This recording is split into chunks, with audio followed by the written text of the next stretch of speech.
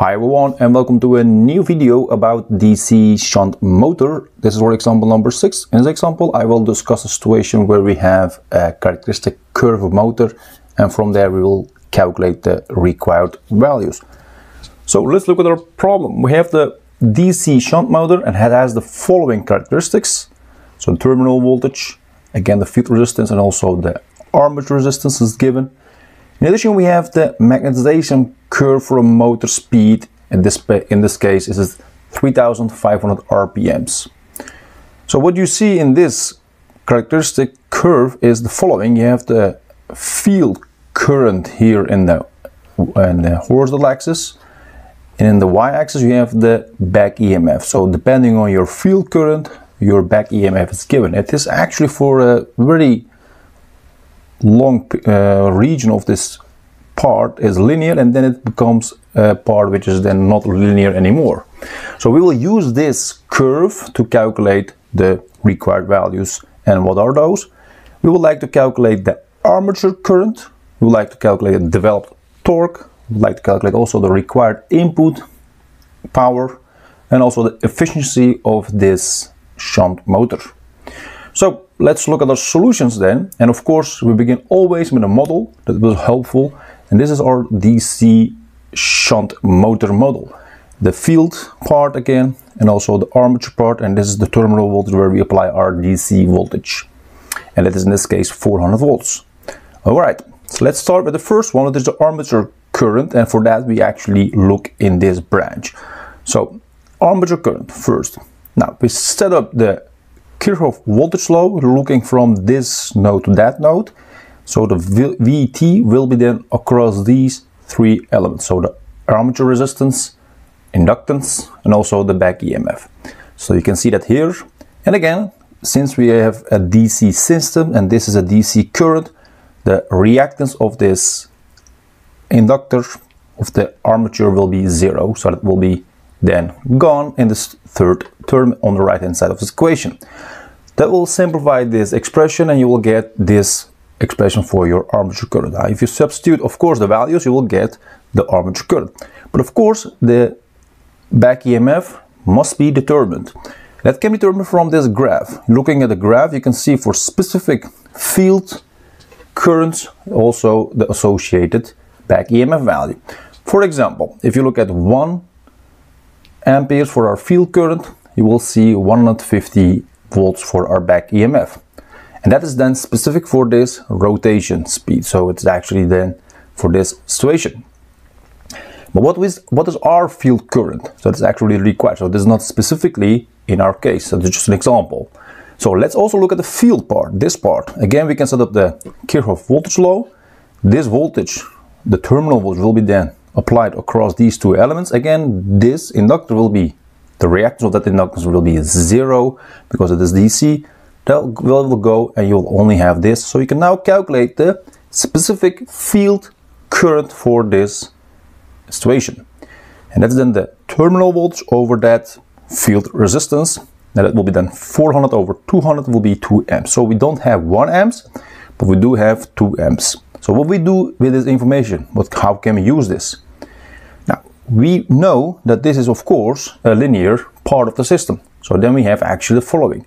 We can say the IA, which is actually here, specific for this case, will be then 400 minus 300 over 1.6. You might ask why? Because this will now be doubled, since this is a linear curve. So if you increase this by 2, by a factor of 2, you will also increase it by a factor of 2. That's actually what you see here.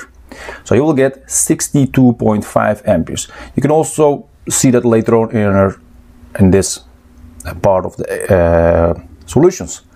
Okay, that's now for our armature current. Let's now look at the developed torque.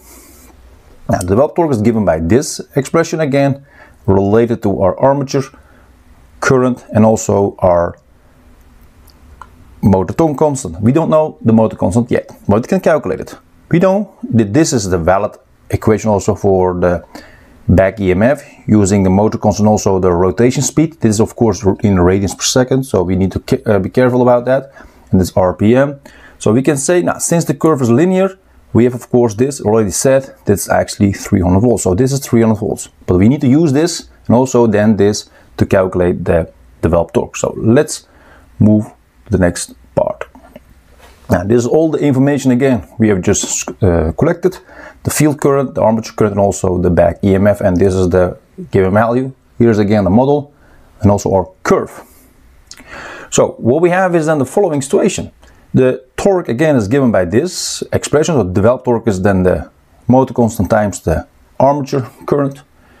This is also valid for our back EMF. Now we see again the same expressions for our motor constant. Then we can say first rewrite actually the given rotation speed of the motor in RPM, convert that to radians per second using this expression. Then you will get 367 radians per second, really close to that value. So I can now use this in here. So I can say, okay, what is now the motor constant? That is just the back EMF, 300 volts, over that 367 radians per second, I will get 0.817 Webers. Now I can use this in here because I already have the armature current from question A. So let's then substitute in here, and I will have 51.1 Newton meters. And that's actually just substituting this expression. Okay, that's done for question B. Now moving on to question C, that's the required input power.